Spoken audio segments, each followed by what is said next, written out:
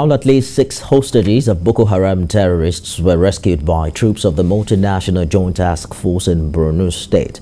Spokesman of the task force, Colonel Mohammed Dole, who disclosed this in a statement, says the victims were rescued around Tubun Fulani and Tubun Rago in the Lake Chad axis.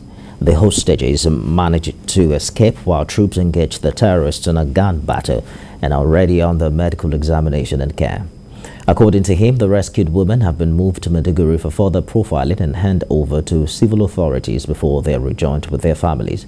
They hail from Adamawa, Borno, Gombe and Yobe states and were kidnapped at different places between October 2020 and April 2021.